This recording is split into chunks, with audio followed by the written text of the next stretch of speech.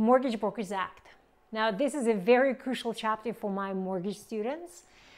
You will be tested on a lot of information out of this chapter. They will be talking about what is a Mortgage Brokers Act, or who is responsible for your registration, or what are the rules, what are the forms that you have to use. There's just so much information out of this chapter that you need to know for the exams.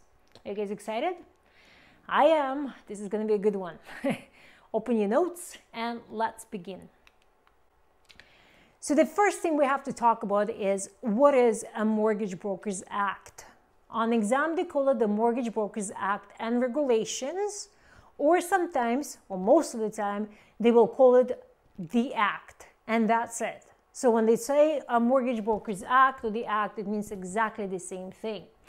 Now, my question to you, this Act itself, it's all of the rules, regulations that you as a mortgage broker have to abide by. You have to go by the rules, and if you breach the rules, then you can lose your license. So these rules and regulations that we have based on this Mortgage Brokers Act, are they applicable to all of the provinces of Canada, or every single province have different rules and regulations? What do you think? So provinces, do they all have the same rules, or they all have different rules and regulations? Okay, let me ask another question. Licensing system.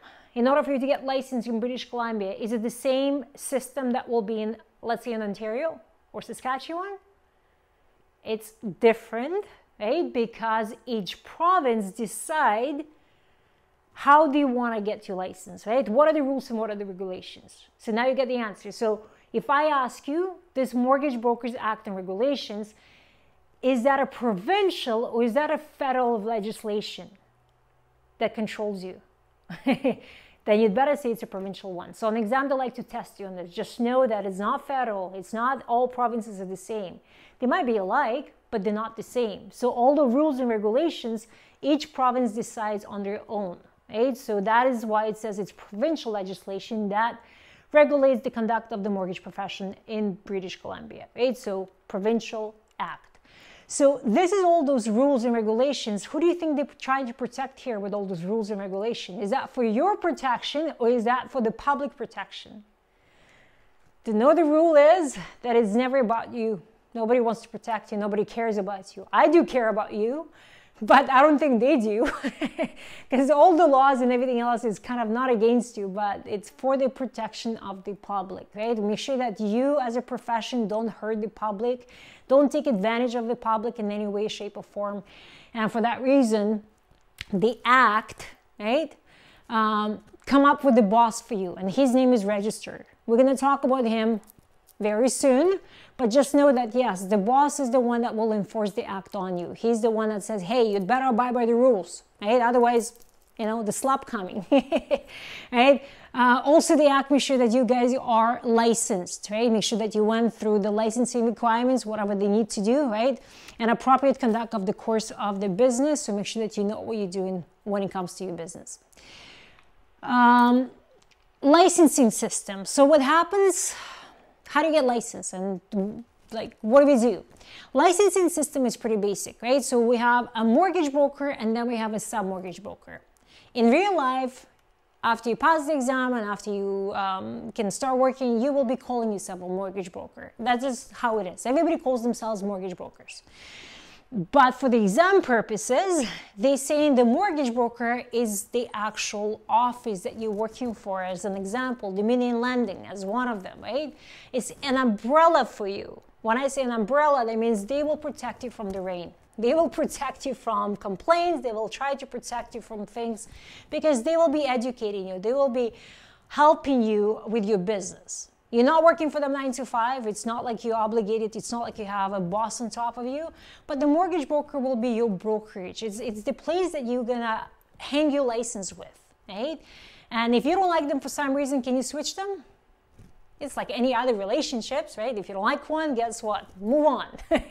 You can always switch them up if you wanted to. But the mortgage broker, think of it as your office for the exam purposes, and you will be a sub-mortgage broker. You're underneath them. You're a sub-mortgage broker. You have the same rights to help your clients and everything else. You have the same things, but it's just the way they call you based on UBC books as a sub-mortgage broker. Now, we're going to talk about you first, and then we'll come back and talk about a mortgage broker. So as a sub-mortgage broker, when you fill up your application form, you will put your personal name on that application form. And when I say personal name, that means you can't come up with anything else, right? So you cannot use your corporation. Let's say you already have one, or if you have a partnership, you can't do that. You can only be as an individual as a sub-mortgage broker. And when the brokerage pays you, they have to pay to you as an individual only. Not the corporation, not the holding company, nothing else, right? So that's kind of the rule, right? It must be employed by your mortgage broker. So what they're trying to say that you cannot be independent at all. Like, I mean, yes, you got in this job to be independent, but yes, you need to have an umbrella on top of you. So you cannot work without the brokerage. Sometimes they call it sponsored by the mortgage broker. Nobody's going to sponsor you. I mean, nobody's going to pay you to be part of them. Usually it's opposite. You will be paying some type of fees to your mortgage broker to be underneath them, to use their name and use their firm, their office. But for the exam, they say must be employed or must be sponsored by the mortgage broker. That means you have to be part of that mortgage broker. Okay, that's what they're trying to say. Now, what if you don't like them? As I said before, it's like relationship, right? Then what do? You switch. You move to the next one. But what happens if you quit with this one? Let's say you got into with Dominion Lending and you don't like the way they operate, you don't like the way they train you, and you say, you know what, not a good fit. You quit, and then you're looking for another brokerage. And while you're looking for another brokerage, what happens to your license then? Your license will be suspended, okay? So the easiest way for you to switch between the brokerage, you find a new one first, right? And then you transfer your license. So this way you don't have a gap in between, and this way you don't have that suspension of your license in between. Because if you have a transaction going on, then that transaction will be suspended too, right? Not good. So just understand that you always have to be part of the active brokerage. You always have to be part of some type of umbrella, okay? You need to be under that umbrella.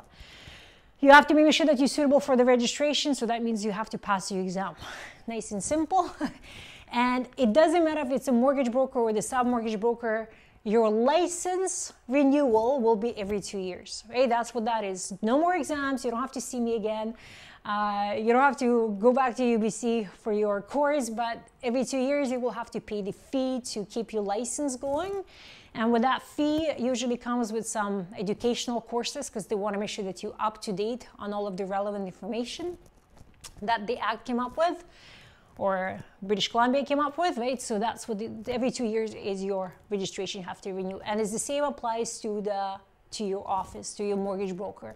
So mortgage broker could be not just an individual, there could be a sole proprietorship, which is individual, corporation, right, or the partnership. So that means they can register themselves as whatever they like to be, right? So that's the benefit of this. But you cannot be a mortgage broker. You cannot open your own office yet, okay? After 2 years, we'll get to that part, you'll be able to create your own mortgage broker company, right? And then you can put that as a corporation or partnership or whatever you like to have. So we'll get to that part soon, not yet. Okay, so we're gonna do 2 questions now about the, I wanna see who do you think that is, right? Question number 1, an individual who does any or all of the things that the mortgage broker does and is employed by a mortgage broker or is a director or a partner of the mortgage broker, I'm going to explain you that part soon, is known under the Mortgage Brokers Act as who, okay? What would be the keyword in this question? What would you choose as a keyword? Employed by. So if somebody says employed by, that has to be a mortgage broker, right? Because without that employment, you cannot work. You cannot have your license. Question number 2. Bob, a mortgage broker, hires Sally to work for him as a sub-mortgage broker. Okay, so Sally is a sub-mortgage broker. And what matters to me in this case is Sally, okay? Because Bob, if he's a mortgage broker, he can be anything. He can be a corporation, right? What else? He can be an individual. He can be a holding company, it could be a partnership, whatever he wants to do. But Sally is a sub-mortgage broker, and she only can be as who? Only as individual. Good job. So it says, which of the following arrangement would be in compliance with Section 21 of the Mortgage Brokers Act? Now, all those sections, numbers, you don't have to worry about, okay? They'll just add them in there, but it doesn't do anything to the question itself, so don't worry about the sections, okay? Mortgage Brokers Act. Which one is in compliance? Which one is a true statement? Which one she can be, basically? Okay, so Bob, it says, through Bob Financial Group, a corporation, so he's a corporation, pay Sally commission to Sally's mortgage corporation. Now, Sally pays to Sally's corporation. Can Sally be a corporation? She's a sub-mortgage broker, and that means she has to be only registered as an individual. Good job. So for that reason, that's a false statement. She cannot be a corporation. Option 2, Bob as a sole proprietor put Sally's commission to Sally's as the individual. Now, that's definitely a true statement. Option 4 doesn't say all of the above, so that should be the answer, but let's look at the other ones. 3, Bob, through Bob's Financial Group, a corporation, pays Sally commissions to Sally's spouse, Sean. Can you pay to a spouse? Can you pay to a daughter? She said, you know what, I don't want to have more income under my personal name, so just pay to my husband's name. Definitely not possible, right? So that's not good. And then the last one, Bob, through Bob's and associates as a partnership, pays Sally's commission to Sally's mortgage company, LTD. LTD is limited company, which is corporation again, and that's not possible. So the only option that you can choose here, always watch for that sub-mortgage broker, because he can only have himself as an individual. Okay? Pretty simple stuff. Good job. Okay, so mortgage broker. So we talked about that your office, your brokerage is a mortgage broker, right? So that's one of the definitions. But mortgage broker definition is a very broad definition. There's a lot of other people that should be a mortgage broker. And we're going to talk about them right now. So you hold yourself as, or by the advertisement, if you put the sign on your lot and says, mortgage broker services provided here. As soon as you say that, you have to have a mortgage broker license. Crazy, right? So if you just put a sign in there and if it says mortgage broker services provided, that's it. And if you don't have that, I'll tell you what will happen to you. Okay, so if you do that, you have to have a license. If in any 1 year you receive for more than $1,000 in fees for providing the services, so if you helping somebody with mortgages, and if you get the fee for more than $1,000 in 1 year, then you'd better have your license. You'd better have a mortgage broker license. Next one, during 1 year, lends money to the security of 10 or more mortgages. So if you have a wealthy friend who is not sure what to do with his money, if he wants to lend money to your clients, he can do that. But if it's more than 10 transactions, then he'd better have his license. So he needs to get the same course as what you do right now, right? If not, he's going to get in trouble. But if it's less than 10, then he'll be okay. If somebody carries on the business of lending money secured of the whole or part of the mortgages, whether money is in the mortgage broker's own or another person, so if you're helping somebody, if it's your own money, if you're lending money secured as a whole or part, you'd better have your mortgage license, and carries on the business of collecting money secured by the mortgages. So if you, again, collecting money as a mortgage, that means you'd better have your license. And carries on the business of buying and selling mortgages or the agreement for sale. So if you're buying and selling mortgages, you consider to be as a mortgage broker, and you have to have your license. An agreement for sale, it's something that we'll teach you in the next chapters coming up, a bit more farther. But it's basically as if it's a seller who gives the mortgage to the borrower and says, look, I'll give it to you, but you'll give me an installment towards the mortgage payments as a borrower, and only when you pay off the mortgage in full, I'll transfer the title under your name. Okay, so that's called the agreement for sale.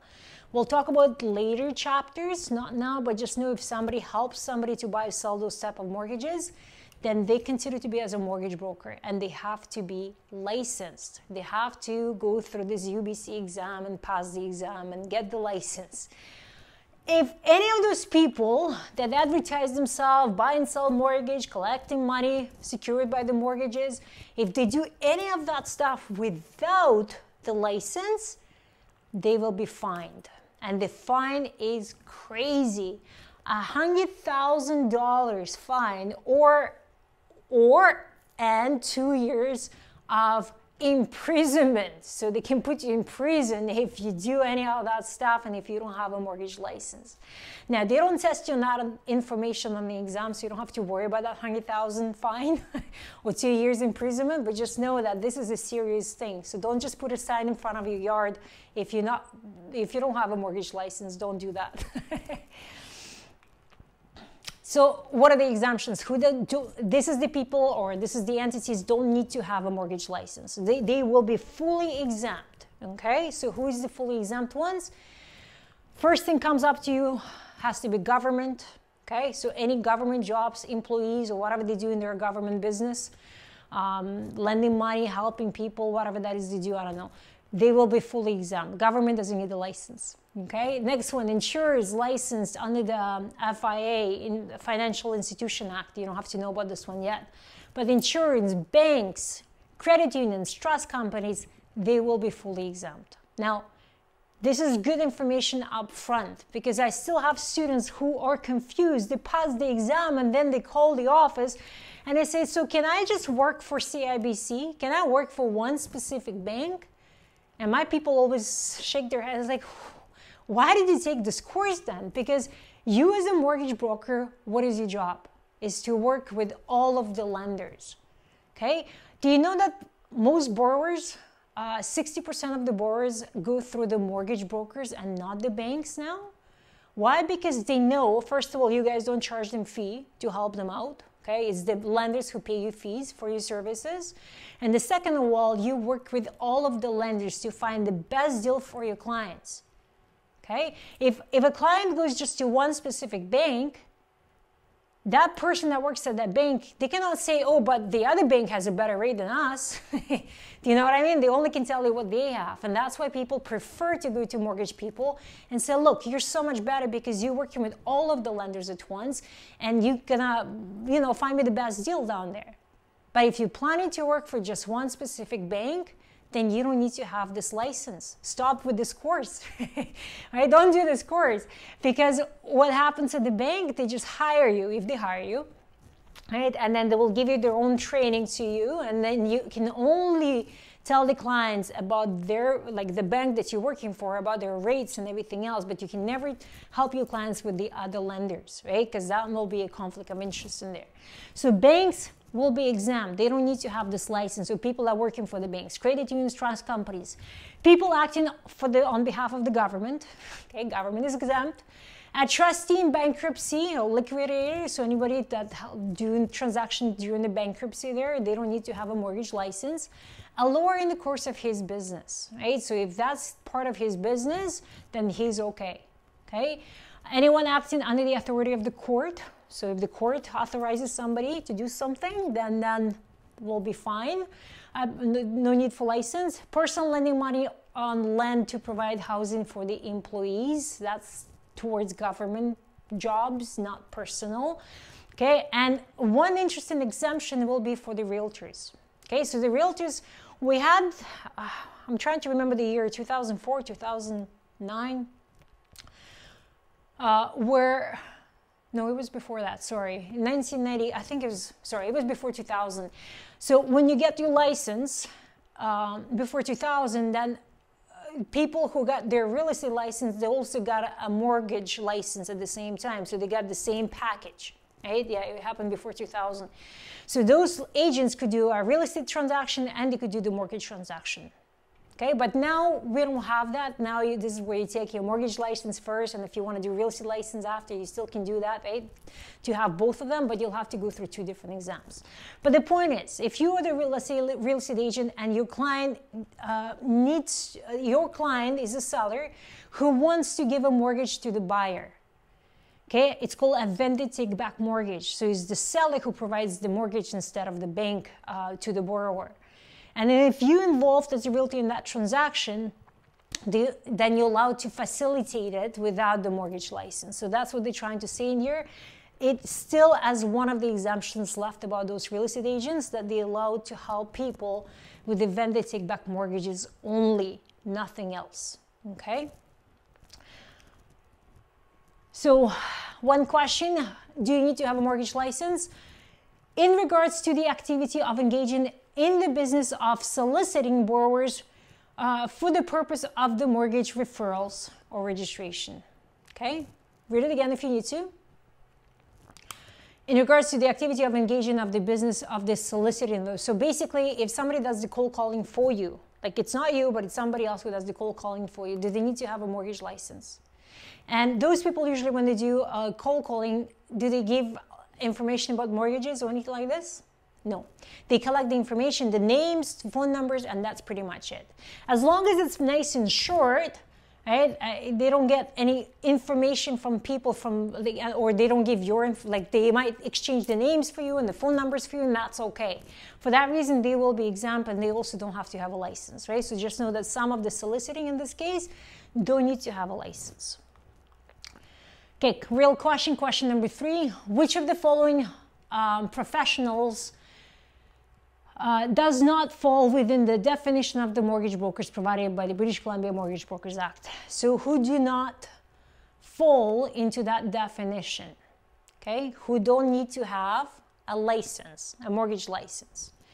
Let's look at 4 options.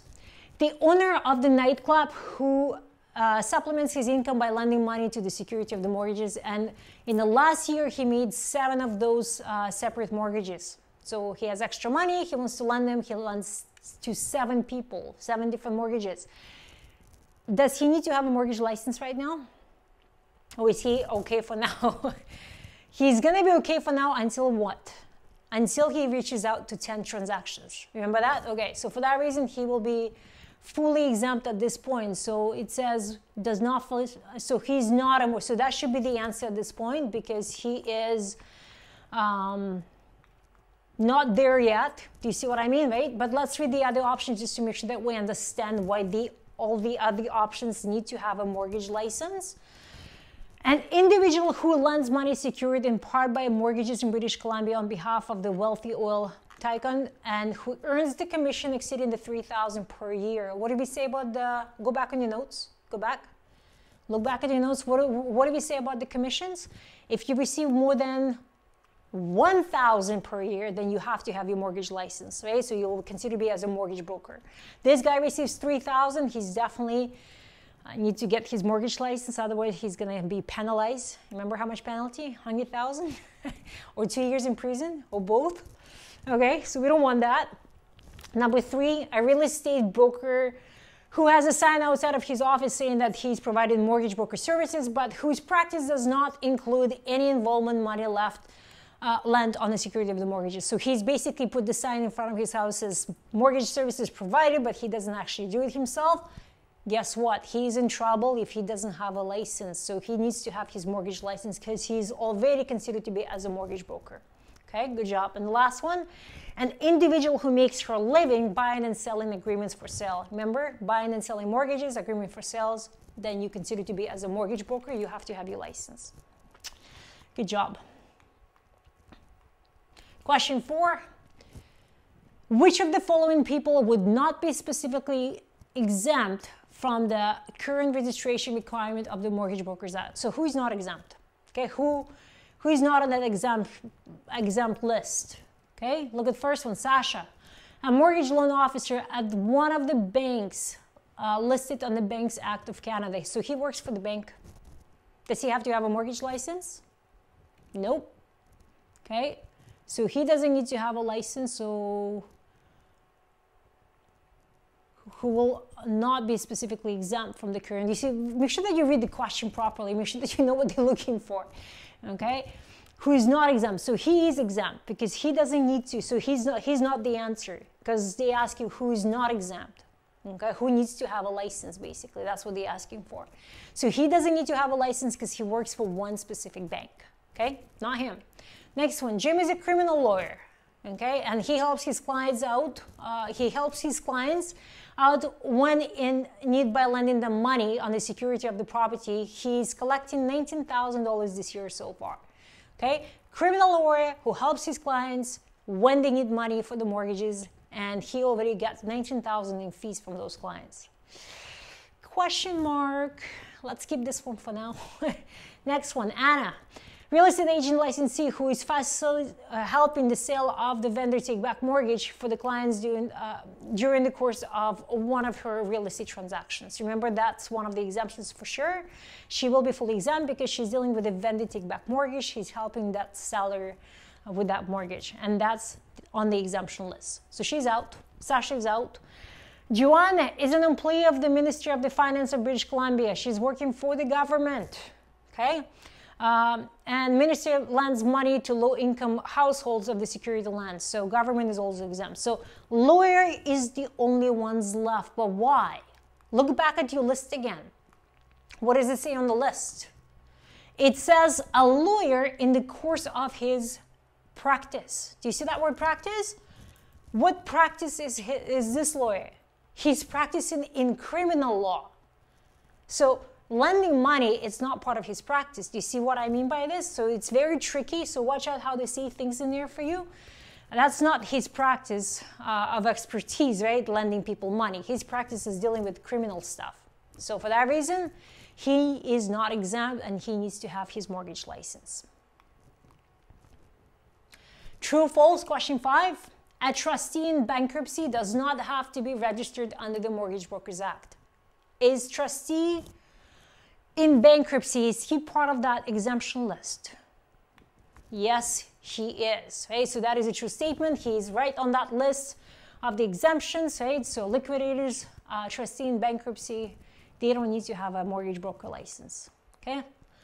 This one, true or false? Real estate licensee are prohibited under the Mortgage Brokers Act from arranging the vendor take-back mortgages on their client's transaction. Are they prohibited or they can't do this? Remember, exemption, yes, they can do that. So for that reason, that's a false statement. They're not prohibited. Okay. So we talked about you as a sub-mortgage broker, right? So you will be working as a person. You're going to put that registration under your personal name and you're going to be personally responsible for things.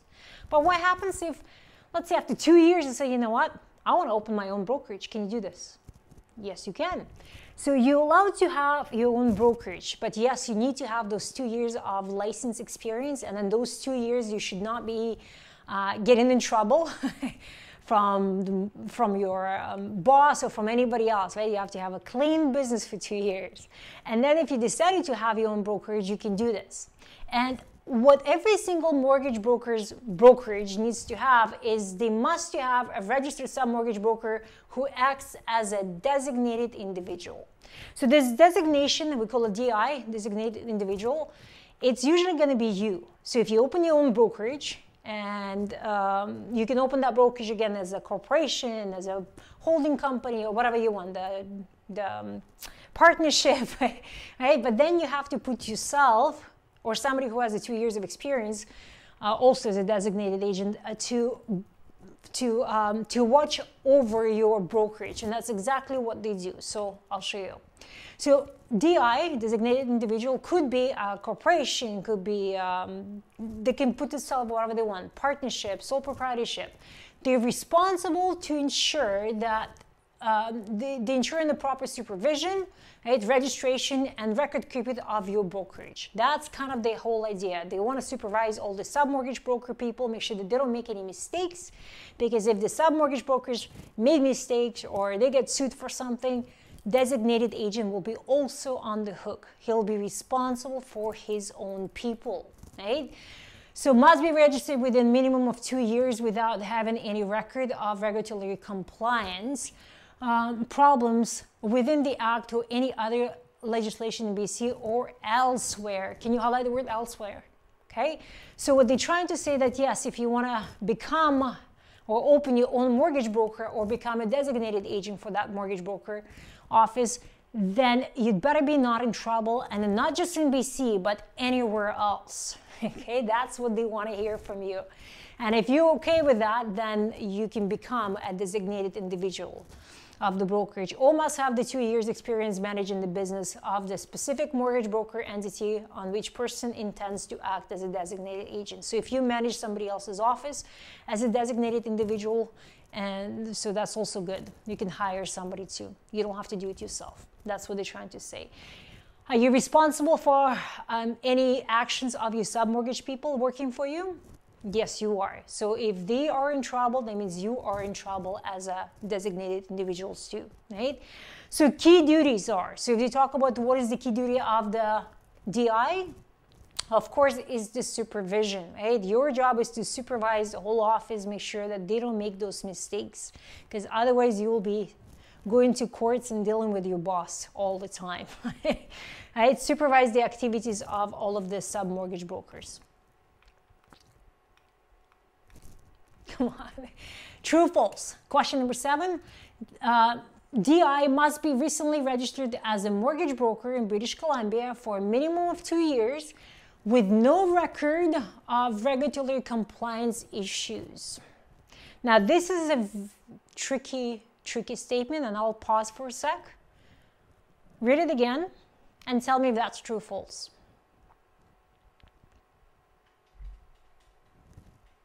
So true or false? And guess what? Most of you guys will say it's true, but it's not true. It's a false statement.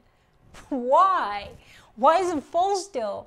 Minimum of 2 years with no record of, like no issues. And what's the problem? The problem is here. It says in British Columbia. Isn't that crazy? Because it says it's not only British Columbia, but it's also in every single province in Canada, right? That's kind of where it's so tricky. I can't believe they did that to you, but now you know what to look for, okay? Okay, so what is his responsibility as DI? Responsibility is to make sure that all of the people that are working for you, they are all registered, right? Nobody's license is expired. Make sure that year-to-end financial filings is up to date, right? Ensure all of the books and records are accurate and up to date again. Ensure all of your employees are registered under the Mortgage Brokers Act, right? Oh, sorry, the first one was the registration application. Make sure you help them or manage the applications for your people, submortgage people. Employees are registered under the Mortgage Brokers Act, and then they are properly supervised and make sure that they are up to date on all of the relevant information, okay? Common sense, that's kind of what you're doing. Think of yourself as now you have your own business and you're responsible for all of the people that are working underneath you. Question 8. So which of the following are requirements imposed on the designated individual of the corporate brokerage by the Mortgage Brokers Act regulation? Now, if I go too fast for you, guess what you do? You pause me, okay? I do speak fast. There's a lot of information in here, but you can always pause me, okay? So what do they ask you again? Following requirements imposed on the designated. So what's his job is? Look at option A. Must ensure that all books and records of the mortgage broker are accurate and up to date. Common sense, sounds good to me, okay? Option 2 is out because it doesn't have an A. Option B, DI must make sure that all of the appropriate employees are registered under the Mortgage Brokers Act. Yes, that's a rule that has to happen. Okay, and then next one, D must make sure that all of the employees, the brokerage, are kept informed of all of the relevant mortgage brokers legislation and regulations. Sounds like a common sense. And the last one, DI must issue an annual report to the employees of the brokerage detailing the brokerage financial status. What? Do you have to tell your people, your employees, how much money you made this year? Right? I don't think so. So definitely not option D. It definitely doesn't make any sense, but everything else in here, right? Books up to date, employees are registered, right? All that stuff has to be happen, except you definitely don't have to let them know how much, what's your annual report, how much money you made. Not their business. Okay, so can you hire somebody who is unlicensed? So can mortgage brokers employ assistants who are not registered? Can you do such a thing, yes or no? Please say yes, because you will need help. Everybody needs help at some point, and you will see how many of our students are coming from those unlicensed assistants, and now they want to get registered, right? Because you'll see how limited those people are. So if you become an unlicensed assistant of a mortgage broker, you will be very limited of what you can do for that mortgage broker, right? So think of it this way. Think of the assistant who cannot, think of it as zipper here, okay?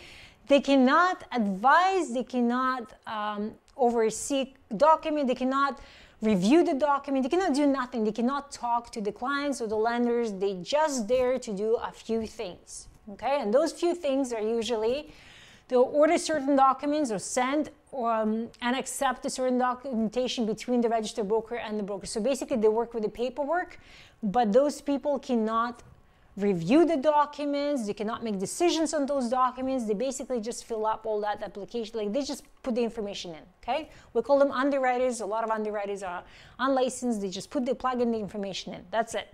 And that information has to be overviewed by the mortgage brokers, okay? Perform accounting or bookkeeping services, because of course none of us want to do that. Right? Prepare the documentation for the broker to execute with the clients, provided that the documentation will be reviewed by you, by the mortgage broker. So she cannot review them, but she can prepare the documents for you. So remember the rule is, she cannot talk. And if she does talk, and if she puts you in trouble, would you be in trouble, yes or no?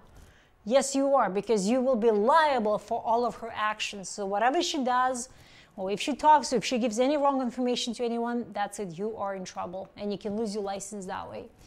So what she cannot do is anything here, right? So certain marketing activities or solicit mortgage business from the public or other related industries, it's too much talking in here.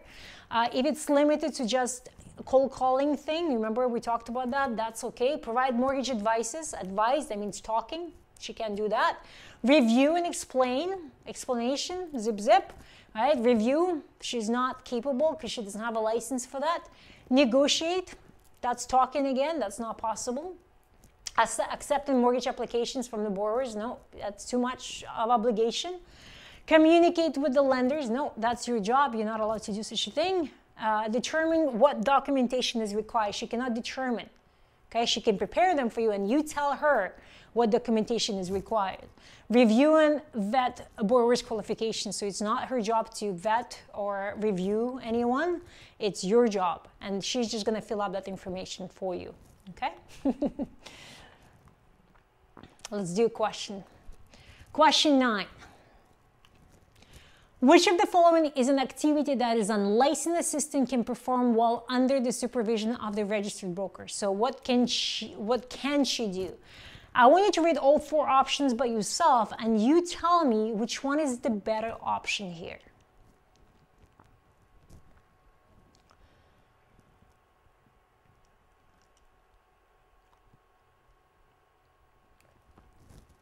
Option 4, is it in or is it out? Can she do this? Determine which one is required. Too much of responsibility, that's your job, so that's not the one. Accepting mortgage applications, she cannot do any of that stuff. Soliciting, remember we talked, it's a bit too much. But the preparation, hopefully that's the option you chose because she can prepare and you will review that after she's done, right? So option 3 should be the answer. My clicker doesn't like me today. Okay, so prepare the documentation for you to review, right? So you will review that documentation. Now, so we talked about sub-mortgage broker, we talked about a mortgage broker, right? We talked about the designated agent, and then there's one more role that you can put yourself into, which I don't know anybody who's doing this. None of my friends do that, but you could decide to become a mortgage administrator. Now what's this? What is this role is about? Now this is where you want to act. You know how in real estate we have rental property management people? Somebody who, let's say you have a property to rent and you don't want to do it yourself and you call them and say, can you rent it for me? And they deal with those tenants, they pick the tenants, they collect the money from the tenants, and then they kind of in between you and them, so you don't have to deal with that, Okay, so that's what the mortgage administrator does, but he does it with mortgages. So instead of the lender getting the payments from the borrower, it's this administrator who will be working in between those two parties, right? So think of that. So a mortgage broker who collects the mortgage payments and forwards them to the lender, right? So he's right in between, just like a rental property management guy. So whatever that responsibilities you decide to put on your shoulders as the administrator, you'd better put them all in writing. So it must be in writing.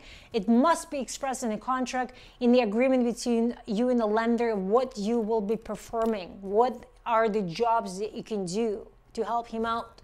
Usually we'll do that maybe for some private lenders. I'm sure the banks will not hire you for this, but the private lenders might say, look, I don't want to deal with borrowers, can you just deal with them? And you said, okay, pay me a fee and I'll be your man. So you see how it says may, because it depends what you will add to that agreement as a responsibility of yourself. So you may receive mortgage payments, that could be one of them, from the borrower and then send them to the lender. You may enforce the mortgage payment. So if they don't want to pay, then you'd better go after the borrower and ask for those payments from them. May commence the enforcement proceedings. So that's where if they default and they stop paying you those mortgage payments, you'll come after them and you'll take them through court and all the things. You see what I mean? Like, that's a lot of responsibilities. Okay, may discharge the mortgage, so you'll help them to pay it off. So when discharge means pay off, do the paperwork, make sure that it's all good. May collect the money under the mortgages. So there's so many things that you can add as a responsibility as a mortgage administrator. Okay, but that's your option. I'm sure you're not going to do that in the first years of your new business. So finally, let's talk about who's your boss. Do you like my picture? So who do you think behind that guy? Do you recognize this? He has blood on his shirt. So who is your true boss in this business? Yeah, you got it. Godfather. Kind of like a godfather, okay? So that's how powerful your boss is, right? So the boss for you guys, his name is Registrar, right? We talked about him before. And he's kind of those little, I don't want to say mean ones, but he's pretty powerful. He's kind of like that guy, okay? So first of all, the registrar is responsible for what? You remember the Mortgage Brokers Act, all the rules and regulations. Under the Act, it says that the registrar is the one that will be enforcing the Act on mortgage people, right? So he's the one in charge of the Act and says, look, the Act, right? The Act told me that I have to enforce those rules and regulation on you, right? So he's the one that will be enforcing the Act on you, right? And come after you. So, but this is a smart boss, right? Registrar, he says, I don't want to do things myself, you know? I'm a smart one, so I will delegate my responsibilities to an independent agency who will deal with everything, registrations and dealing with you guys, everything. Okay, so he delegated his duties to BCFSA. You'll hear this a lot, you'll deal with this a lot.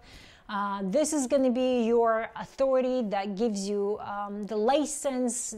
You'll be just dealing with the BCFSA because Register doesn't want to deal with you, okay? He delegates all the duties to this Financial Services Authority. So BCFSA is the British Columbia Financial Services Authority. FSA, think of it as FSA. It is, so this authority regulates and oversees important financial transactions in British Columbia to ensure the fairness, legality, and prosperity of the consumers in the province. So my question is, who do you think this BCFSA protects again? Okay, Ag protects the public. Register is, I don't know, we'll talk about him in a minute right now. But BCFSA, who do you think they protect? Who do they care about? It's always about the public, okay? I'm sorry, but there's nobody there to protect you, right? So BCFSA is the independent agency of the provincial government. So that means different provinces will have different authority bodies in there, but we have BCFSA that's responsible for you guys, right? They're not just working for Register. Right? This is not one of the, it's independent agency, and they work with credit unions, they work with the real estate boards, so they work with real estate agents, banks, credit union. There's so many different things they work with. So for that reason, look at this one. They are not created by Mortgage Brokers Act, okay? Because it's independent agency that register decides to hire to help him to do all the duties. Is that good? Okay, good. So as long as you know, because that's what they will put on the exam for you. Separate. And then they will ask you what type. Is that a federal or is that a provincial? Everything is provincial. Every province has its own rules and regulation stuff. Performs the duties of the registrar. And as I said, it helps all different entities, right? Trust companies, credit unions, insurances, real estate, right? Companies, and governs the registration of the mortgage and some mortgage brokers. So basically, after you pass the exam, we will help you. We'll set you up on part number 3, where after you pass the exam, we'll give you all the steps, what needs to be done. Right? So you're not lost, you're organized. We'll give you even brokerages that we trust and we like. Disclosure, we don't get paid from any of them. We just want to help you guys. That's kind of our main thing, right? So after you pass the exam, we want to make sure that you're successful. But after you've done this, on part 3, you will see that you will send you to this BCFSA website where you're going to be submitting your application form. So everything done online now through those guys, right? And then you will take that to your brokerage, and then they will finish everything else. Now, another important things about this BCFSA thing, that they are responsible to provide you with forms. So you're going to have a conflict of interest forms and disclosure forms and all the other forms that you use. Those forms that BCFSA gives you, they are prescribed. You know what it means? That means that form is not changeable. Okay, so that means if they must be done. Like, so whatever they tell you to do, whatever is on that form, it has to be filled out. You can't just skip things. You cannot change and alter those forms. And that's what they mean by prescribed form. Okay, very crucial thing, because they are responsible for this. Okay, let's go back to register. Come on. Okay, so the register, right? So that's your registration body. He gave all these duties to the BCFSA, Financial Service Authority. So what are those duties? Let's talk about the duties. There's quite a bit of them. First of all, they're responsible for your registration. Think of it as a boss. What can the boss do? Can they hire you? Yes, they can. Can they fire you? Yes, they can. Can they penalize you? Yes, they can. They can do everything. Right? So now it's BCFSA who does all those things. So they grant the registration, renewal, or refusal. That's it. Right? They can investigate breach under the Mortgage Brokers Act and the criminal fraud. So they can do all the investigations. And those investigations, are they voluntary? Can they pick and choose and says, oh, I think I want to investigate this one, but that one, forget about that investigation. I don't want to do that one today. No, they must investigate. So if something comes up, right, on their table, they have to investigate everything. Attach conditions and restrictions to the registration, refusal, right? So that's what they can do. They can put restrictions on your license. They can refuse to give you a license. They can inspect the books of all of the accounts. So they can go to your brokerage. I'll say it again, they go to your, not your personal house. They'll go to the brokerage and they can walk into the brokerage, enter the brokerage offices, and they can inspect. They can seize any relevant information, right? They can freeze the trust accounts if the brokerage has those ones, and they can take your license away, right? So they can do a lot of things, and that's why I said that is a powerful boss. He can even, where's the criminal thing in here? They can even imprison you. I don't know if it's here. Oh yeah, we'll get to that slide, but they can do a lot of things in there. Now, this is crucial. It's right at the bottom though, but it says that if somebody sues you, if they take you to court, they can never take you to Supreme Court of BC, right? So it's not a Supreme Court that you're dealing with. It's going to be the Financial Services Tribunal. Highlight that word tribunal, right? Financial Services Tribunal. That's a crucial one because that's the one that they will be taking you, right? Mortgage people go through that tribunal court. So let's see what you can do, what they can do to you, right? So if you breach the mortgage, so if you breach the act, okay, now this is where your boss gets pissed at you and he says, that's it. What he can do, as I said, he can suspend or cancel your license, right?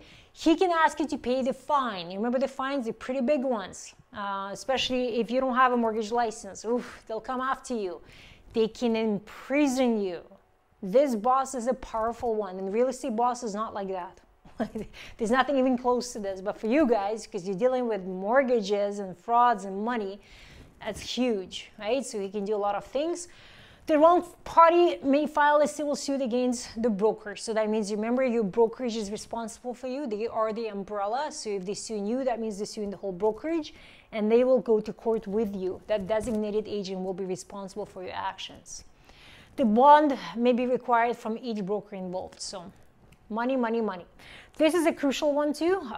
It says the register has the power to order a person who has breached the act to pay an administrative penalty. So when they're referring to administrative penalty, it's up to $50,000. So when you're licensed, that's your penalty, okay? That's the one that they like on the exam a lot. So make sure that you know it's up to $50,000 if you breach any of those Mortgage Broker Act sections. You might be in trouble.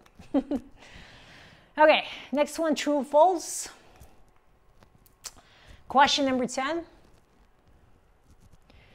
The register has the right to seize the personal assets of the broker. Can they do that? The register has the right to seize the personal assets. Can they come after your personal stuff? No, that's too much. They can go to the brokerage, right, to the office. They can seize the documents, but they cannot come after your personal stuff. I say, oh, nice car, we'll seize that one. No, not possible. Not yet. Question, let's stay there. Let's go for question 11. Okay, which of the following statements is true about the powers possessed by the register? So remember, powers of the boss, they're pretty big. Look at option 1, tell me if that's true or false. The registrar may but does not have to investigate a matter of response to the complaint. Okay, true or false? Option 1. May but does not have to investigate. Remember what I told you? He must investigate. So for that reason, that is a false statement, because that part itself makes it false. Right? May does not look good here. It has to be a must. Right? He has no option which case he wants to investigate, which one not. Okay, option 2. The registrar's powers of investigation are limited in scope and do not permit the registrar to enter the brokerage's offices. Okay, true or false? Okay, good job. You said it's a false statement. Why? Because he can enter the brokerage's offices, and what's the other thing that is false? Limited. He's not limited. This is the boss that doesn't have many limitations, right? Godfather doesn't have much limitations there. Okay, option 3. The person affected by the decision of the register may appeal that decision of the British Columbia Financial Services Authority.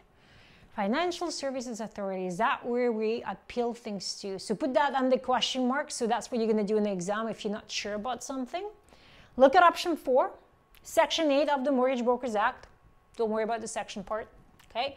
Grants the registrar the power to make an order to suspend or even cancel the disciplined individual registrations where it's appropriate. Now, that's definitely a true statement, because your boss can take your license away from you, right? So that's definitely a false, true statement. That's what they want. But what's the problem with option number 3? Look back at your notes.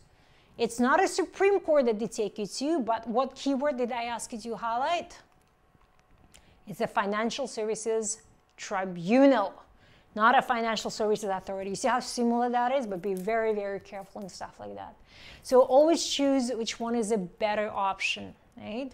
That's what they do. They always give you 2 good options and 2 easy ones.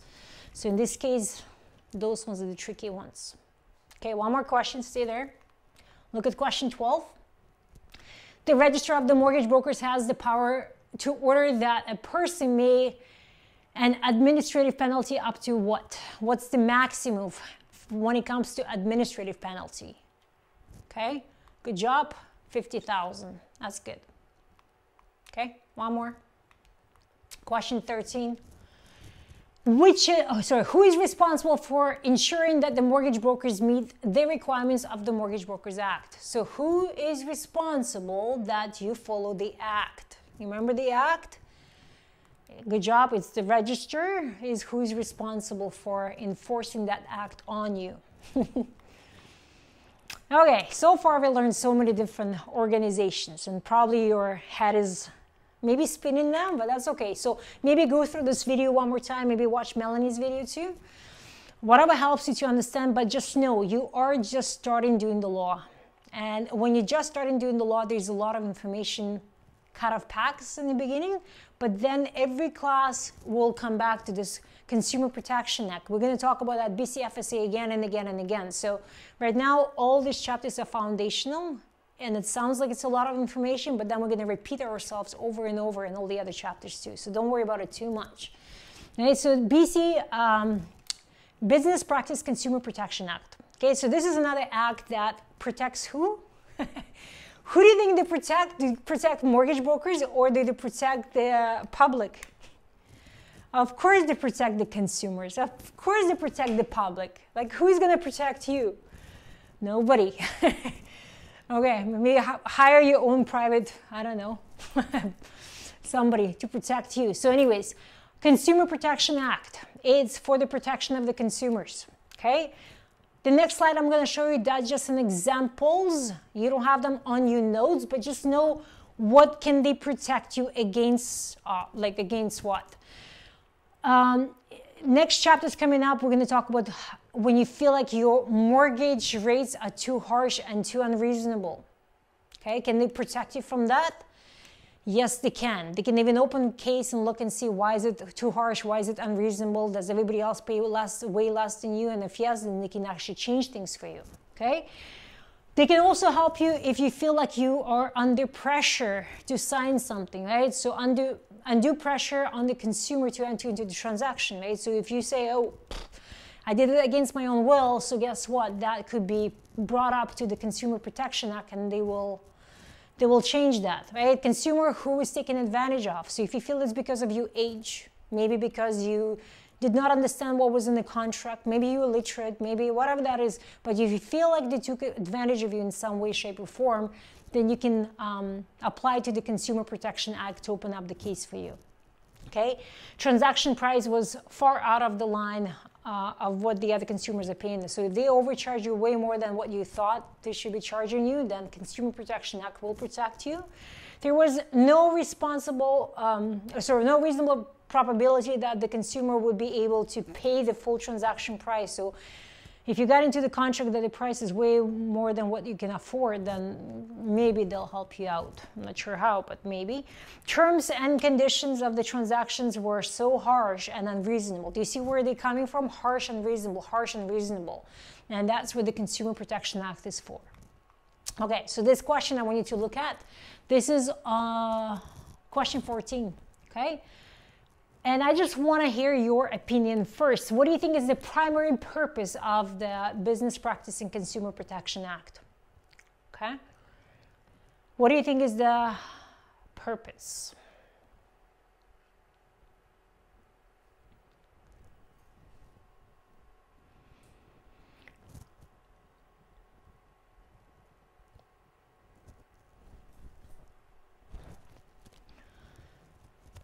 So what do you think? So option 1, it says protect consumers from the high mortgage interest rates. Now in 1982, okay, to 1984, we're going to talk about this in the math chapters, but we're going to talk about how the rates went up to 21%. Okay, suddenly all the banks start charging that. Can you apply to the Consumer Protection Act? Says, look, the rates are way too high. If everybody's charging the same rates, then that's inflation, right? Whatever that is, you can do it. So it's not about the high mortgage rates. If it's unreasonable and it's too harsh compared to everybody else's, then it's a different story. But that's not the primary purpose, right? Criminalize unethical behavior. So do you think they're here to criminalize you for unethical behavior? No. We'll talk about ethics in a different chapter, but criminal offense is totally different from ethic. Okay, so option 2 is out. Protect consumers from the unconscionable acts of practice, unconscionable could be unethical or the wrong acts of practice. And option 4, educate mortgage brokers on what behaviors is appropriate. So they're not here to educate, okay? But option 3 is what they want. And I hope that's what you chose, right? Option 3, because they want to make sure that they protect you from something that is, remember, harsh, unreasonable, something that is unethical, something that is wrong, right? Unconscionable acts, right, of practice. That's what they're aiming for, and that's what they're here for. So how do you deceive people, like deceptive and unconscionable acts, right? So let's talk about that for a minute. So let me give you an example so you understand what is deceptive and what is unconscionable here. So deceptive could be you as a mortgage broker says, you know what, if you go through me, I have the best connections for you. Right? The best lenders, they give me the best rates and they give me best. Right? So you promote yourself that way, but in reality, it's not true. You have no connections and you have no best rates for your clients, right? It's the same as everybody else. Now that is deceptive. That's kind of a lie, right? And you're going to be in trouble for doing that, okay? The other example is the lender who is saying that, look, flexible mortgage rates or flexible this and that or whatever that they give you the things, but then they don't disclose that they will be charging you extra fees for something or something, and you know they don't. It's deceptive. You know, they give you one perspective, like the way you look at it is one way, but then in reality it's not as good as what they said, right? That's kind of what I'm going towards, right? Deceptive. And unconscionable, as I said, is something unethical, something that it's done in the wrong way. And we'll get through this. So basically they're saying that it happened in every single way possible. It can happen orally, when somebody just speaks to you or you speak to your client, right, and tell them about all those things. It could be visually when you see it in the newspaper, right, like some, I don't know, on TV or whatever, social media, or the written statement. So it can happen in every single form possible. And both acts may occur before, during, and after the transaction. That's crucial. You have to know that it can happen any time, right? Because the newspaper, first it gets printed and only then you can see it, right? So it doesn't happen before, it can happen during and after of the transaction itself, right? The important part about this, that this deceptive and unconscionable acts apply only to consumer transactions. So anything to do with your customers for primarily for their personal use, basically, right? So it's not for the commercial, it's not for the investors, it's not for the lenders. So Consumer Protection Act protects people, regular people who wants to get mortgages for personal use, right? Not commercial, but for the personal, like where they're going to be living, basically. Okay. So what happens if any of those acts happens, right? The courts has the power to do what? They can close the whole transaction. They can do that, right? Set aside all or part of the mortgage transaction, and they can tell the lender to repay any of those money that they received from the borrower before, and just close everything and say goodbye to everyone, right? It suspends the rights of the obligation of all of the parties. So they can just cancel the whole thing. That's it. So disclosure requirements, it's a very big part of this chapter, because for the exams, again, I want to make sure that you know how to think, right? Not just knowing the information is not enough, but what do they want to hear from you on the exam? Okay, you have to think how they want you to think. And when I say disclose, should you disclose some information to your clients? Okay, if you get the commissions or if something coming to you, if somebody gave you a gift, all of those things, should you disclose it to the client that you're working with, right? Lender and the borrower. And please say yes, because in the exam, that's one of the things that tests you guys over and over and over. Make sure that you understand that you are here not for your personal benefits, you're here for your clients. Hey, that's your job, to make sure that they are satisfied and make sure that you don't hide anything from them, right? So under the BCPA, I call it CPA because Consumer Protection Act, right? Business Practice and Consumer Protection Act requires that the disclosure be given by the mortgage brokers, right, to the individuals who borrow for the primarily personal, family, or household purposes. So remember what I told you, it only applies to consumer transactions, right? That's what they mean, right? For the primary personal, family, household purposes. And this is where they protect you, and this is where you have to give that disclosure to the borrowers and the lenders in this transaction, regardless where you're making, where the broker or lender is charging additional fees or expenses.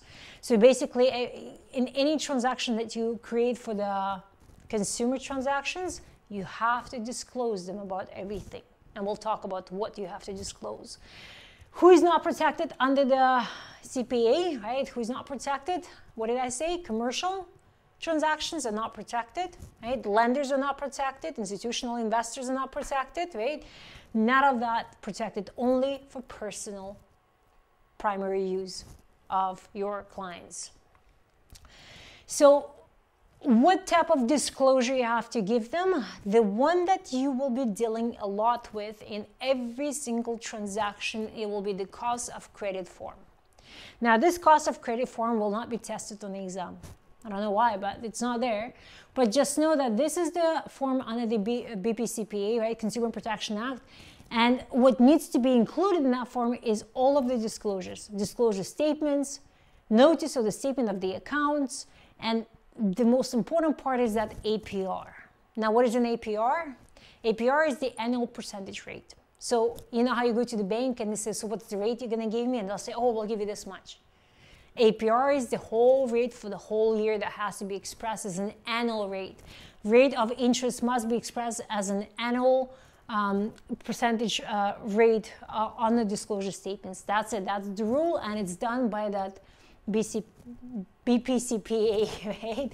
They tell you that's what you have to disclose in here. And when do you have to disclose to the buyers all those things, to the borrowers? You have to disclose that 2 days prior to the borrowers getting the money, right? So before the closing of the transaction, 2 days minimum, right? Before that, you have to disclose that. Or if they are on the floating rates, then it has to be once every 12 months. So every year you have to give them that disclosure statements of the APR. Tell them how much, right? So again, back to that form.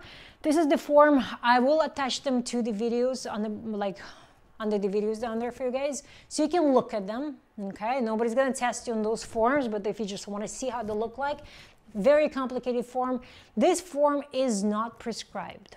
So that means a Consumer Protection Act doesn't give you specific forms that you have to follow, but it's easier if you just use the form that's given to you, right? But that's the form, you can add it, you can add your own things.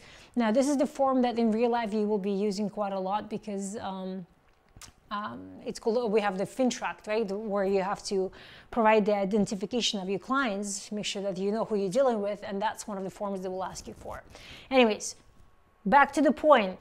The CPA, BPCPA does not contain prescribed disclosure form. What I say, that form is mandatory, but it's not in a specific form. So that means you can change things in there, okay? Add things in there, remove things in there. It's not advised, but you can do this stuff. Okay. You remember who is BCFSA? Do you remember that? It's your... oh my gosh, sorry, brain freeze. Okay, is the British Columbia Financial Services Authority. So this is where the registrar push all his duties to them, and it says you deal with all the forms, you deal with registration, you deal with everything else. Independent agency of the provincial government, right? Duties of the registrar, works for a lot of different things, governs the registrations of yours, right? So they're the one who is responsible to go through your forms. But their forms are prescribed. So this is where they will tell you you have to use specific form, and that form is not changeable, okay? You can't do nothing in that form. Again, as I said, they are not created by Mortgage Brokers Act. They are just acting on behalf of the registrar, right? He hired them. So this is the two forms that they want you to know on the exam. And those forms are prescribed or not prescribed.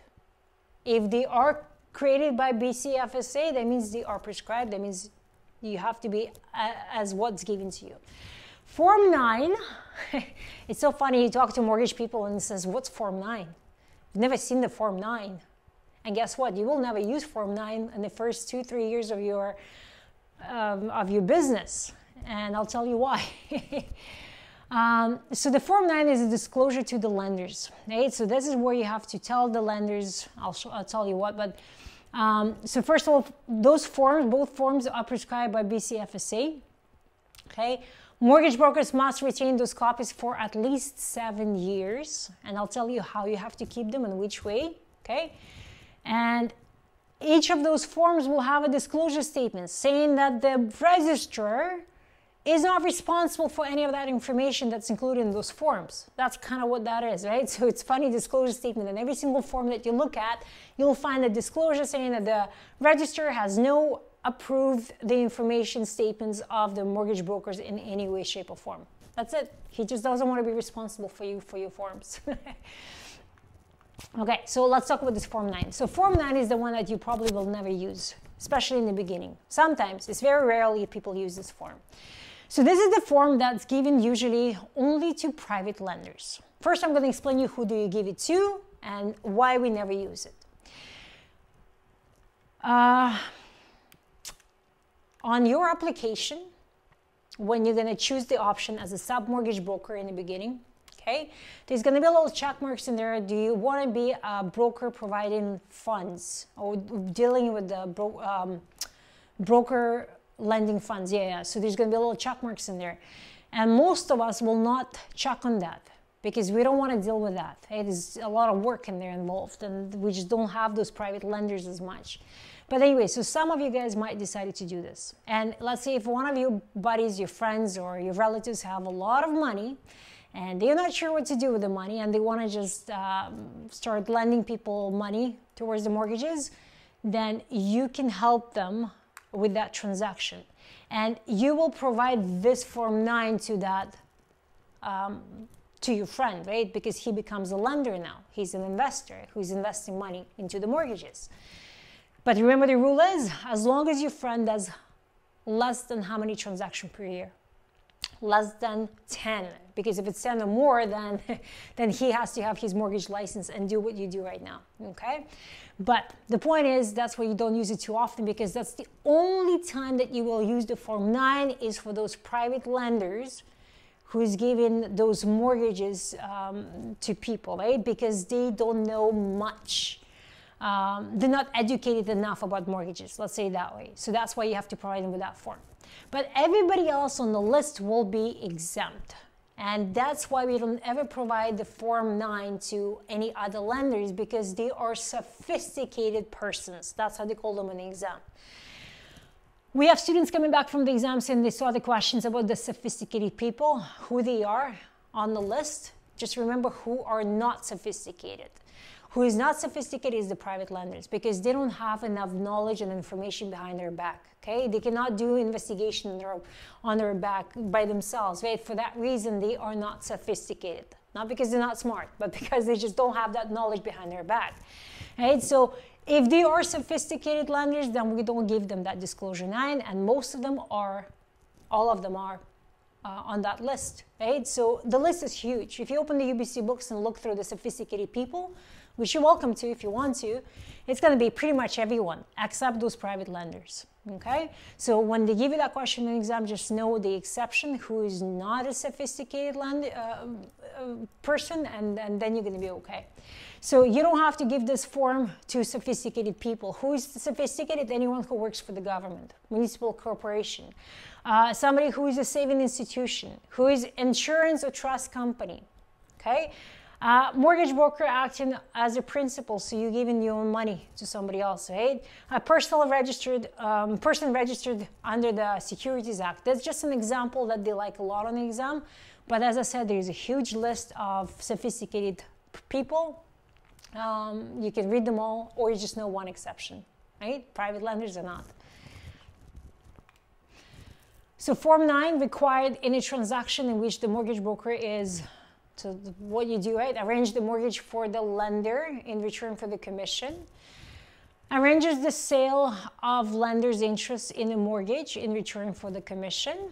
Okay, sells the mortgage broker's own interests as a lender in a mortgage to a third party. So pretty much in any of when you arrange a mortgage for the lender, right? In return for the commission, but those lenders, it has to be as I said, a private lender for this form to be valid, because sophisticated people will be exempt from this Form 9. Written disclosure statements. So that's something that has to be done with this form. We have to be everything in writing, must be given to the lender investor before any money is advanced or before the funds are released. Because if you don't provide them with that disclosure statements, if you don't give them that form, they don't have to release the funds. They can just cancel on you, right? And upon the mortgage renewal, same thing, you have to give them that form once again. What did I say about the funds, about the paperwork? You have to keep that in the secure place, which we'll talk about, for at least 7 years. So that's it. That's about the Form 9. Let's talk about the Form 10. This is the form you're going to deal a lot. In every single transaction, you will work with this conflict of interest form. This is a must form for you to give to your client. And this form will be given to the lenders and it will be given to the borrowers. Do you see what I mean? Like, this is the form that will be given on two sides. So the conflict of interest. The Act places the equal obligations to provide the conflict of interest disclosure from both a mortgage broker, which is your brokerage, and from the sub-mortgage broker. So both of you guys are responsible for that form.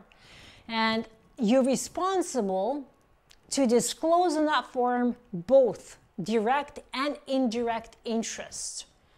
Okay? So what is this direct and what is indirect interest? I kind of like to keep it simple. Direct is pretty much everything that visible, something that comes up out of this transaction and it makes sense.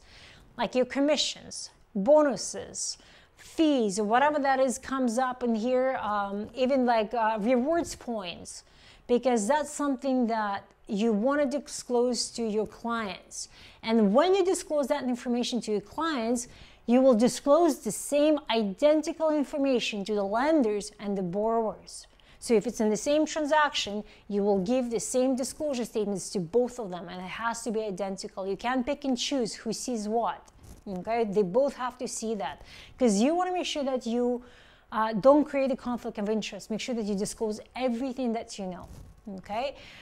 Mortgage broker or family member is a lender. So if you have somebody's dealing who is a member or somebody that's your relative, or if it's you who's lending the money, all that is a conflict of interest and it must be disclosed to the clients, right? And the lenders.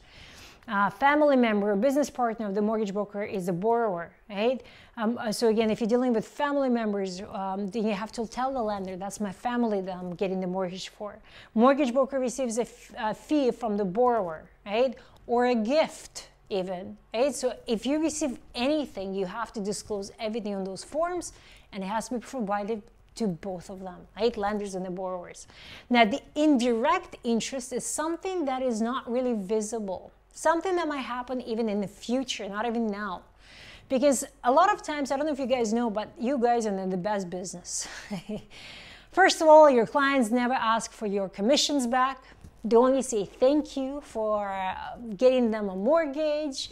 They also, a lot of them, when you get them approval on a mortgage, because in Canada we have terms, right? 2 years, 3 years, 5 years.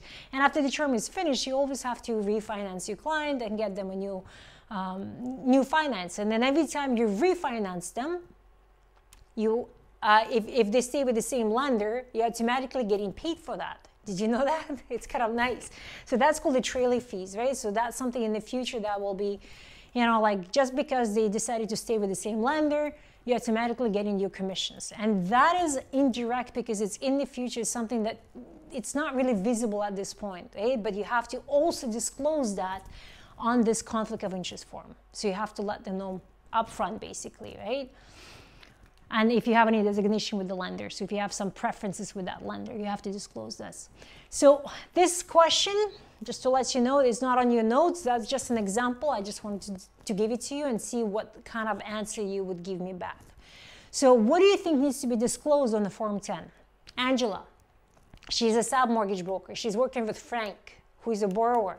She's trying to get him financing, okay? And Angela usually submits a lot of her applications through the lender A, and the reason she does it because lender A likes to give her bonuses. He likes to provide her with the reward points on every mortgage funded, and those points can go towards the to buy items such as electronics or airline tickets. So she's really happy with this lender A.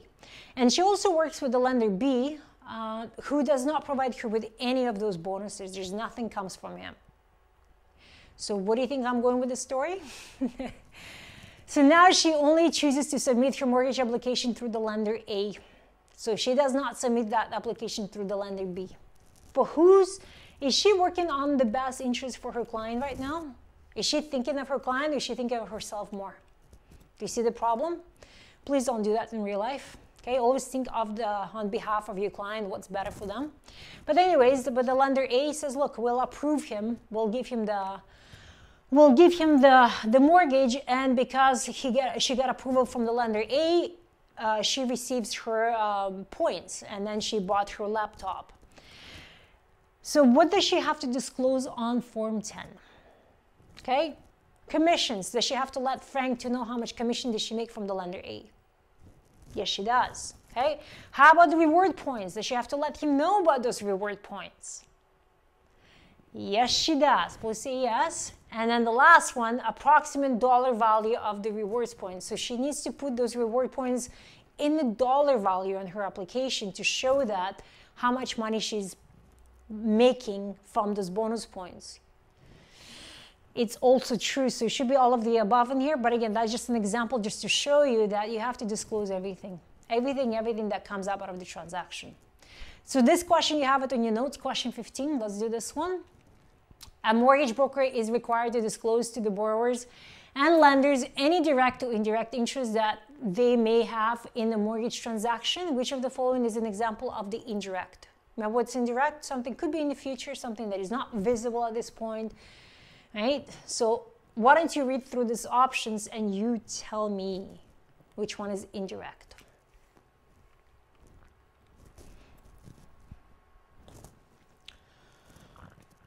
Commissions, option 1. Commissions. The lender pays the base commissions. Now that's definitely direct because it's visible, it's understandable, it's going to happen in the present. That's not indirect, that's direct. Option 2, the borrower pays fees. Fees is direct, it's visible, right? So not that one. The lender pays fees to the mortgage broker in order to be considered as a preferred lender.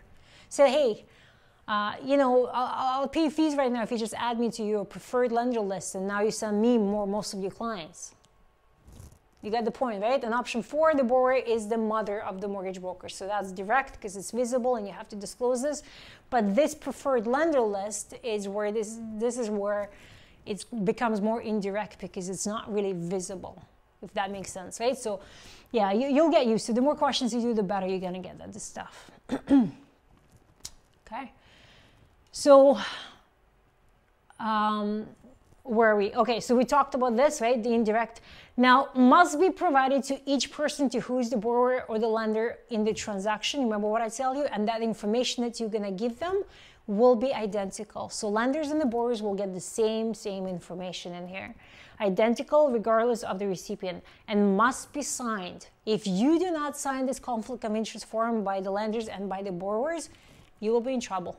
Okay, and acknowledgement receipt has to be given to them too. So you need to make sure that it's signed, because if it's not signed, then they can blame back and, oh, you never told me that you got this and that, right? And then you don't need that. You definitely don't need this. Okay, when the Form 10 has to be provided to the borrower, what do you think? How soon should you give that Form 10, disclosure of conflict of interest to them? Okay, it has to be at the earliest opportunity that you have before they sign the mortgage transaction, before they get the funds. Okay, but the earliest opportunity on the exam, sometimes they'll say it has to have to be 2 days before, does it have to be this and that. There's no specific timing for these forms, but as long as it's done before the transaction is closed. Okay, and when it comes to lender, how soon do you provide it to the lender? It could be before, or it could be on the same day of the release of the funds advance, right? So that's the only difference, that it could be done on the day of the funds advanced.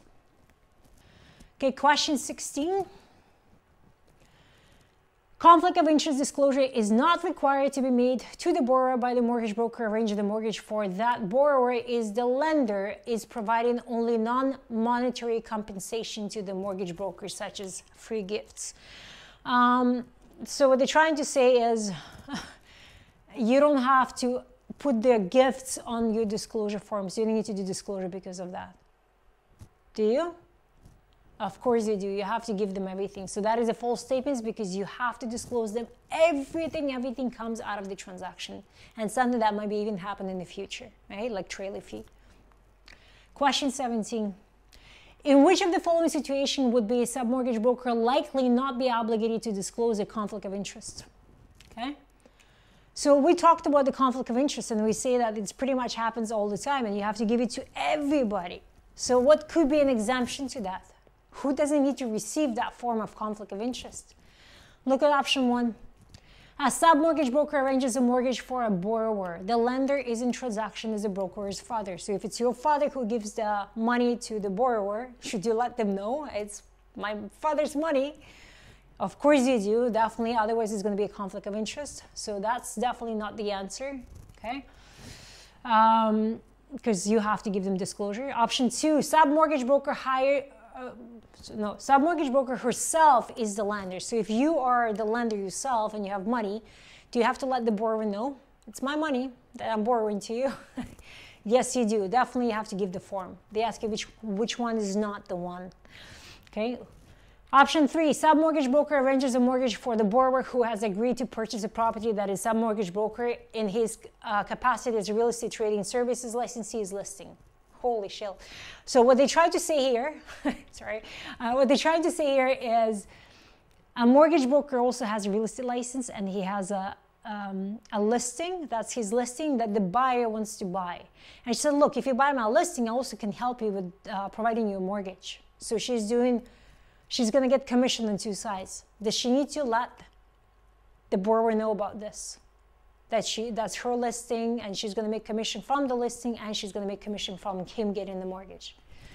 Please say yes. It's definitely, so all of the 3 so far, they need to have that Form 10 provided to them. They have to disclose everything. And the last one, the property for which the submortgage broker arranges a mortgage is adjacent to his own home. Okay? Property for which the submortgage broker arranges a mortgage is adjacent. So you get in your own mortgage, adding mortgage to your own house. Do you see what happens in here? So do you have to give disclosure to yourself? That's the only exception, I guess, is when you give it to yourself, then that's when you don't have to provide the conflict of interest, because there's not really conflict of interest. It's you to yourself serving it. Okay, hopefully that makes sense. Good job, good job. And then a very crucial point is they're going to talk about what happens when you try to mislead someone. Okay, so we're going to talk about the public first, and then we'll talk about misleading the lender. Can you mislead the public? Hopefully you said no, don't mislead anyone. Under the Act, which is your Mortgage Brokers Act and rules, right? Don't worry about the section. It says the mortgage brokers or submortgage brokers are prohibited from making any false, misleading, or deceptive statements to your clients, right? And you cannot do it through any type of way, shape, or form. So when they talk about the advertisement, it could be done orally. You said something to your friend. You said something to, I don't know, while you were at some party, and you said some statements in there that are misleading, that are false statements. Could be deceptive ones, right? Make sure that in the promotion of their services. So if you try to promote yourself in some way, shape, or form, and if you mislead someone, and if you give them that false statements, then you will be in a big trouble. Look at the fine amount. And that's crazy. So the Act says the fine will be up to $100,000, and with the subsequent offenses up to $200,000, and or up to 2 years of imprisonment. So they're taking that very, very seriously.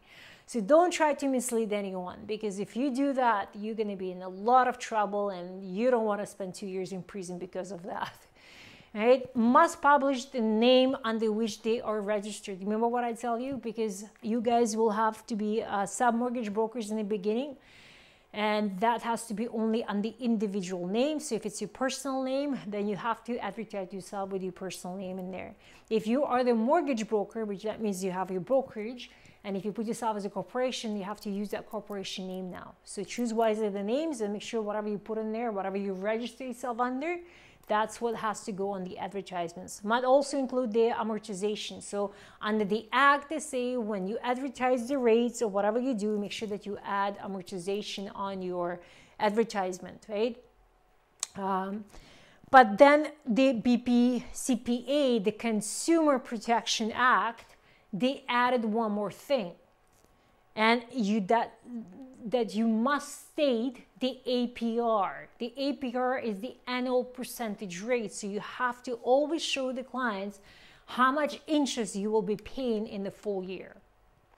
So very important information. So they might ask you, what is this misleading public thing is, and they might ask you about this false, misleading, or deceptive statements, right? They might ask you for the specific words in there, so make sure that you know that, right? And then BCP, Business Practice Consumer Protection Act, they also added to all this that the APR must be disclosed.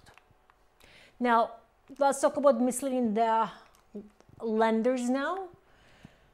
Section 14 of the Act. So the Act says must not provide the false or misleading information about the borrower. So make sure that you never lie about the borrower. So this is crucial, because if you're gonna put some information, oh yeah, my borrower has been working, if you create a false statements about the borrowers, or you come up with a false information about the borrowers, oh yeah, he's been with this job for 20 years, which is false, for example, right? You just lied to make it look better, you're going to lose your license, okay? Duty to ensure the accuracy of the information provided by the applicant, and reasonable due diligence must be undertaken to ensure the information passes on the lending community is accurate, not in-depth investigation. So what I mean by this one, you don't need to do in-depth investigation on your clients. You don't have to do investigations, right? It's a bit too much for you, but you can ask for proof. Okay, if you work there for 20 years, can you show me some documents, right? Just put it all together. And if something that you're not sure about, and if there's some documents are missing, if you not really sure if he's worked there for, let's say, 20 years, then you can tell the lender, I am not sure about that information, right? I couldn't confirm on that information from the borrower. So that's all you have to do, is just disclose to the lenders as much as you know. There's no specific investigation you have to do, and if there's some documents that are missing or something that you cannot know yourself if it's true or false, then you let the lender know. It says, I couldn't find any information or statements to prove that information, so I'm not sure about that one, but that's what the borrower says, right? And this way you're taking the weight off your shoulders, right? You're not responsible anymore. And now the lender knows that that part was not confirmed yet, and they'll do their own investigations. If the information is not verified, advise the lending institution in writing, right? And that's what they mean. It has to be put in the writing. It says, hey, I couldn't verify that information, so you know. And that's all you have to do, right? Mortgage brokers who has misled a financial institution may be reported to the register of the mortgage brokers. So that means that you will be reported to your boss, and the boss can cancel your license, suspend your license, freeze you, whatever. They can do a lot of things. Okay, so we have two frauds you also have to know for the exams, is the identity fraud and the value fraud.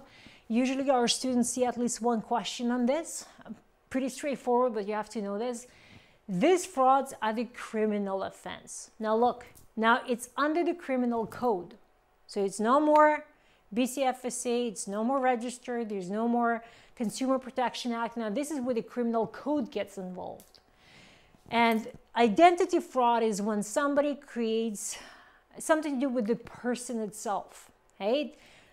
Fake letter of employment. Somebody answers the calls on behalf of their employer and says, oh yeah, I'm the boss, let me give you the information, but that's your girlfriend who's answering the phone, right? So stuff like this. Fraudulent transfer property title to your name. That's personal fraud. Asking someone you know to act as your employer. So anything to do with the person itself, okay, that will be identity fraud. The value fraud, it's something to do with the property itself, right? So identity, it's the person fraud. Value fraud is something to do with the property. So what could that be? Right? Artificial inflation of the price of the piece of the property. So that means you're just saying that, oh, I think it's worth that much more, right? But I'll show you the examples, the one that you have to know. So first, identity, we call them the red flags. So something you have to look for in the transaction to see if it's a red flag. And if it's a red flag, you have to notify the lender and say, hey, lender, there's something fishy with this person, right? Or there's one of the red flags that came up, or more than one. So the client does not provide photo ID upon request. That is a red flag for you, and that is identity fraud because it's something to do with that person itself, okay? Not with the house, not with the property, but with the person, right? If he doesn't provide you ID, photo ID, that could be an issue, okay? Other offers that are subject to financing that have not gone through. So he went through other lenders before, but he never got financing, right? So subject financing didn't go through. Could be a red flag. The land title office information is inconsistent with the mortgage application. So if on the title, let's say that person names it comes up somebody else's name, that's inconsistency, right? Like, why is the title shows one name and then you have a different name, right? Real estate transaction involves a relative. Now, this is a big one on the exam. They're always asking you about this one. That is an identity fraud. So if you involve, it's just a red flag. So it's not a fraud, but it's a red flag for you. It says, why is the relatives is one of the real estate brokers, right? So somebody's helping out of the relatives. You have to be really careful with that because that could be a conflict of interest. Okay, joint tenants that are not related. So if you pull up the title search and you see that there is a husband and wife, that's okay. But if you see there's completely two different last names or they're not related in any way, shape, or form, that could be a red flag, right? And it's under the personal identity fraud. The full name is not disclosed. So that means the buyer, instead of putting in Jaspreet, he just put Jazz and whatever his last name is, right? Or it doesn't show you the middle names in there. So that could be a red flag. The client's employment report does not match the industry standards. The client has several investment properties, but no primary residence. That could be a red flag. The client's check does not match his or her identity.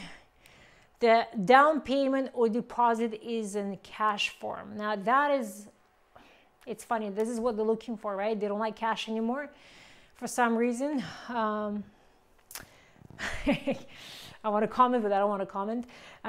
So if they give you a large cash down payment, more than $10,000, that's when the FinTrack form is going to get involved, and this is where it could be an issue, right? Or they're just going to say, hey, where's the money coming from? That kind of thing.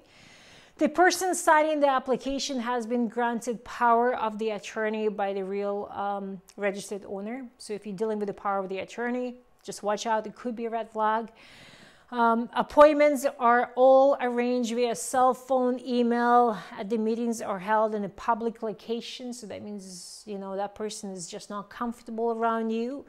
Involved in other real estate transactions with a high ratio of mortgages before. So when they say red flags, that means you just have to be aware of them, but it doesn't mean that is a fraud here, right? Okay. On the exam, they do like questions about the red flags, and the red flags usually comes up about the value fraud. So what's the value fraud? Value fraud, something to do with the property fraud, right? So something going on with the land that you don't like, and you have to be really careful to disclose that to the lender. So this is a huge one on the exam. Appraisal is missing or does not make sense. So if there's no appraisal done on the property, guess what? There's no way that the lender will give you money. Appraiser is not on an approved list of the appraisers. That's a big one too, right? So appraiser is not, so usually when the lender lends you money, they will give you their own list of the appraisers that they like to use. And if that appraiser that's your borrower used, it's not on the list, then that will be a red flag and they're actually not going to approve it. Then they take back mortgages. They don't like it because it's not done through them. It's done directly through the seller of the property, right? That's a red flag for them. Number of the trades in the property in a short period of time. So there's too many transactions going on in the short period of time. In 3 months, they sold 4 times, right? The final purchase price is higher than the listing price. Okay, that's kind of a funny one because when the market is too hot, yes, we pay more than what it was listed for. But for the exam, that is a red flag. Okay, the property contains illegal suites, so just be aware of that. Goods chattels are used as part of the purchase price or deposit. So somebody doesn't have enough money, say, hey, take my car as a down payment. Unique commission plans, so simply low commission rates. If it's too low, again, it could be a red flag. Why? Vendor buys and sells many properties. I do it. One lawyer that represents both the purchaser and the vendor, right? That's where that's why there's always a conflict of interest. You always want to suggest that they always use different lawyers. There's an immediate possession date, so there's no time in between the close. There are no counter offers, and it seems like names have been erased or added to the application, right? So there's a lot of things in here. So just know which one is a value fraud. Value to do something with the land. So watch for the top list, what I kind of highlighted in here for you, because that's what comes up on the exam the most, and that's something you need to pay attention to. Okay, I'll show you a question on this. So question 18. Which of the following are the red flags that the mortgage broker might use to indicate a value fraud? So they were talking about the land fraud, right? The value fraud. And appraisal is missing. Is that one of them? Yes, it is. So we're keeping that one. The real estate transaction involves a relative. So my question, that relative, was that on the land value fraud or on the identity fraud? Okay. Next one. The appraiser is not on the approved list of the appraisers, so that's definitely to do with the land value, right? So value fraud, question mark. There are a number of trades of the property in a short period of time. That's also a value fraud. So my only question is about B. Look back at your notes if you need to and see if this one is the identity fraud or is that a value fraud. And based on that, you can choose the answer.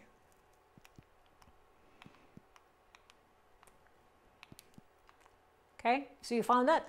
So involve the relative, that is an identity fraud because that's more person to person, right? It's not much to do with the actual transaction of the land. Okay, so for that reason, you would choose A, C, and D because that is an identity fraud. It's not a value fraud. Question 19, which of the following indicates the value fraud? You see what I mean? Questions they like about the value fraud the most on the exam. Tom has created a fake letter of the employment, and I'll stop. Is that to do with the land value or the person? That's with the person, so that's not a value fraud. That's identity fraud. Tom has artificially inflated the price of the property. Is that to do with his personal thing or is that with the land?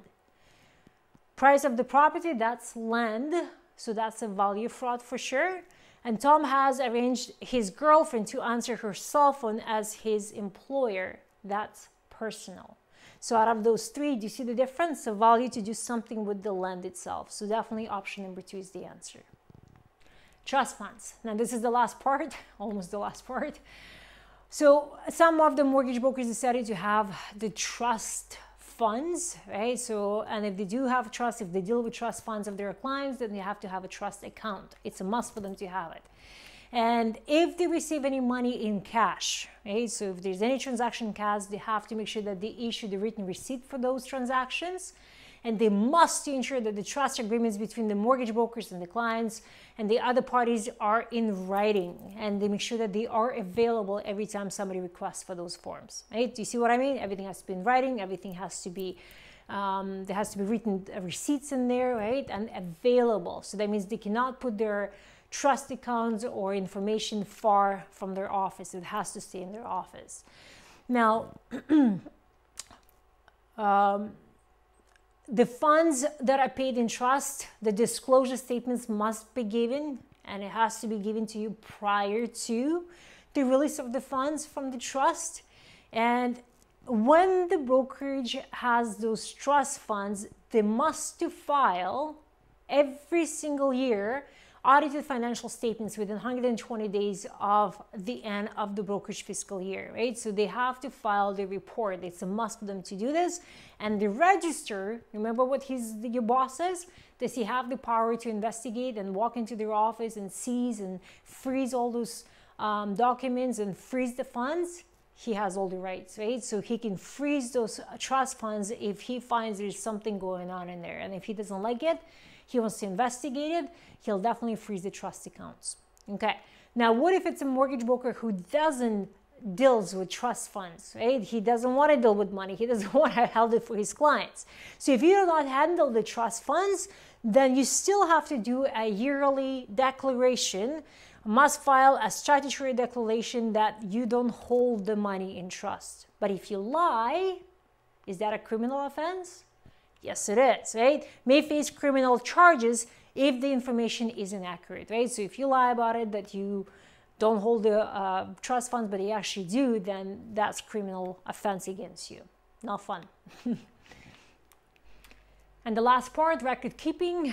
So what do we talk about? That you have to keep all the documents for at least 7 years. So all of those forms that you collect from every single mortgage transaction, you have to keep them for 7 years. Now, where do you keep them? Can you keep it at your mom's house? Can you keep them at some third-party provider and says, oh, I'll keep the documents for you? Okay, you can't do that. It has to be somewhere where it's on site or a secure off-site storage facility, but it's something that belongs to you. You cannot get into the contract with a third-party provider who will keep them for you, because what if that person takes off and then you have no way to get those documents anymore? Do you see the point? So yes, you should be keeping those documents close to you, right? Somewhere you can always get them. It's not on the slide, but I want to ask you, in which way do you keep those documents? Does it have to be hard copies, all of them? Or can it be just on your computer, you know? Or should you keep both of them? Of course, for the exam purposes, you want to say keep both of them, just because whatever is reachable, whatever is easier for you to get the copy, if the register, if your boss requests them, or if your office requests them. So you should keep them in both ways, but as long as you can always retrieve those documents, as long as you can have, you can get them back basically fast, right? That's all that matters. But just know that you cannot give it to any other providers. You cannot send them to different country. It has to be available to you as soon as the register asks for them. And what can the register do? He has the authority to enter your mortgage broker office, right? To your office, not your personal house. And then he can inspect the books, he can examine things, analyze the records, he can do whatever he wants at that mortgage broker's facility. Okay, so that's it. We finished this chapter. Oh my gosh, I'm so proud of you. You're still here. So take a break and then go through the quizzes. Do it sooner than later, and then see what information you remember and which one you still have to brush up on. And I will see you next chapter.